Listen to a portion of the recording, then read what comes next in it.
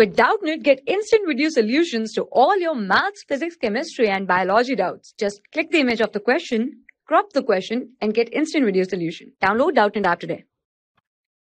The question is, energy released during the movement of electrons through the photosystems in the photosynthesis is used to drive protons across the membrane against the concentration gradient. As a result, the proton accumulates in which of the following, and then we are given with the four options. So what happens in case of photosynthesis?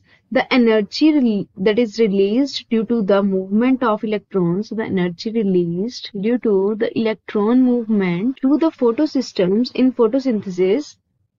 So through the photosystems, it is used to drive the protons across the membrane. So it is used to drive the proton across the membrane, which is against the concentration gradient. So across the membrane against the concentration gradient. So what happens as a result of this?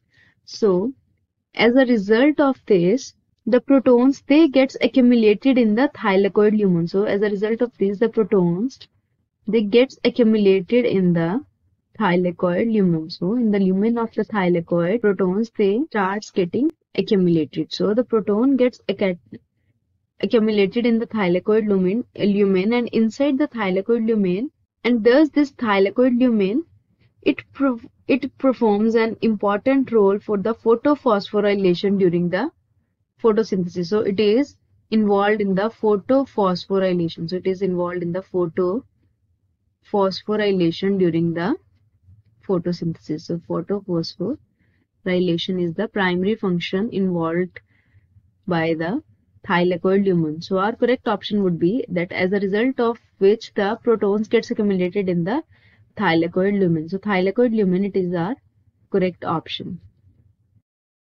For class 6 to 12, IIT JEE and NEET level. Trusted by more than 5 crore students. Download Doubtnut app today.